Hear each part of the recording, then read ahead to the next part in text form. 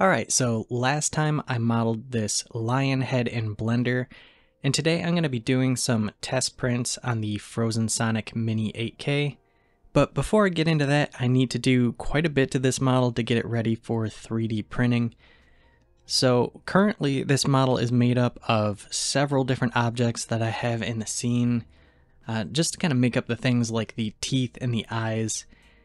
And the first thing that I'm going to do is just go through and select each one of these objects and apply any modifiers that I have on them.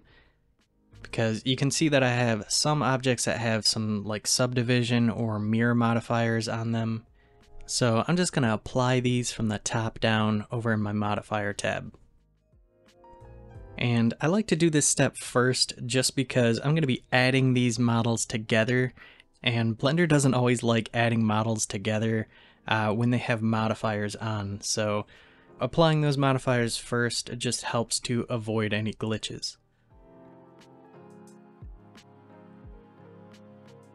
Alright, next I want to work on combining all of these 3D objects into one model that can easily be exported for 3D printing. So I could go through and use something like a Boolean modifier, but for now I'm just going to go through and hit Shift and select each piece one by one and join them together by hitting Control J. Alright, now that I'm working with just one object in my scene, the next thing that I want to do is clean up the back of this model and cut off all this excess that I'm not going to need. I want this area to be flat so I can easily solder it to the head of the ring. So to do that, I'm just going to drop in a cube by hitting Shift A and selecting cube, and then scaling it up by hitting S and moving it just behind the head. And the idea is that I'm going to use this cube as a cutting tool to clean up the back of the head.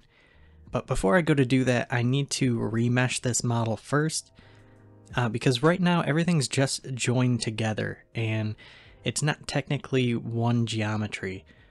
So if I were to use a Boolean modifier on it right now, it would just end up giving me some errors from that geometry overlapping.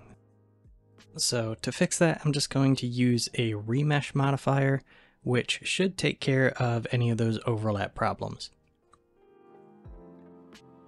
Now I can just lower the voxel size to get that resolution back around the same that I had before. Now I can go ahead and apply this remesh modifier, and now I can do my Boolean operation by just selecting the cutting tool first, in this case the cube, and shift selecting the object that I want to cut. Then I'm going to hit Shift Control minus on the numpad to do a quick difference Boolean.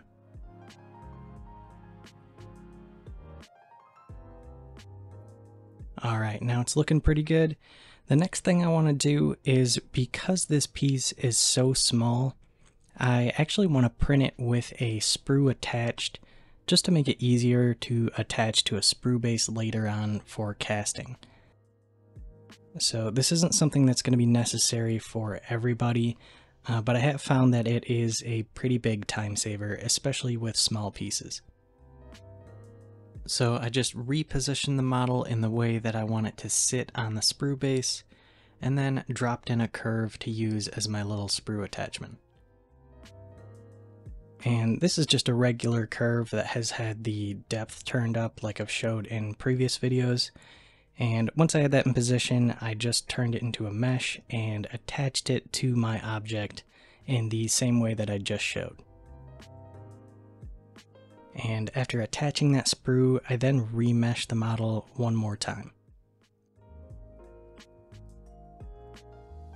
And the last thing that I want to do is actually use a decimate modifier for the model to lower the overall poly count and just make it a little bit easier for the slicing software.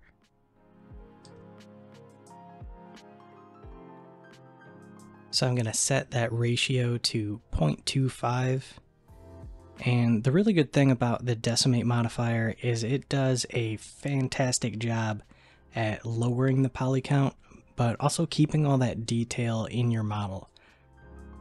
So you can see right here with the areas that have like the grooves in the hair, have more vertices than these flatter areas that don't really need quite as much geometry. So once that decimate is applied, it's now ready to export as an STL file and drop into a slicing software.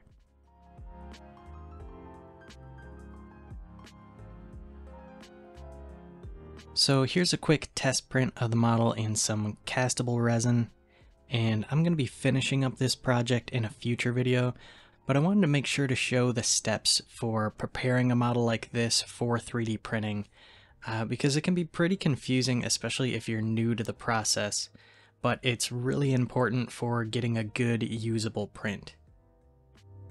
So until then, thanks for watching, and I'll see you in the next one.